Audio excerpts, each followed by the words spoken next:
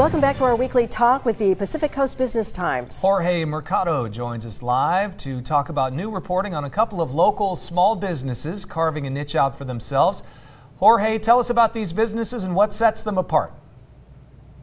Yeah, no, definitely. So, this month we did a small business focus section, and it's something we're trying to do a lot more of.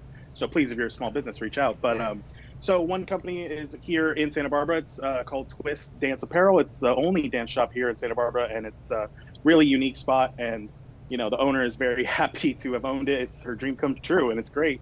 And the other is called True North Jets in Camarillo. So that's in Ventura County.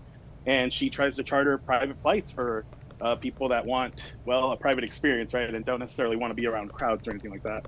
Yeah, so I was wondering if these were kind of COVID-related launches for new businesses. Is that kind of what you're finding, that trend? Yeah, I mean, definitely. So it's funny, the dance shop was actually opened, Twist was opened in 2021, in October 2021. So, things were just starting to open up, but it was still a little weird and tense. But I think you just find that sometimes the right time to open up a business isn't necessarily the most opportune, but it was the right time for her. So I think that works out. And for True North, yeah, I definitely think that has something to do with it, but also Sarah Oberman, the founder, she's been in aviation since her whole life, basically. Her family used to own an aviation company as well. So for her, it just made sense that she had the opportunity to start something new. Well, there it is. So is this a private plane for, say, 2 people, 8 people? How does it work? Yeah, no, definitely. So it's up to however many you want to fit on there. I mean, if you want to take your family on a vacation to the Bahamas or to Europe, well, there you go. Or if you just need a quick regional flight to, New York or wherever it might be here in the United States, it certainly services all of those. Jorge can perhaps get us the details off air, Beth, so you can book your next trip. No, you'll be booking your trip before I will, Scott. Let's talk about Twist Dance Store a little bit. Started by a Santa Barbara dance mom. She says it's really the only place like it in town.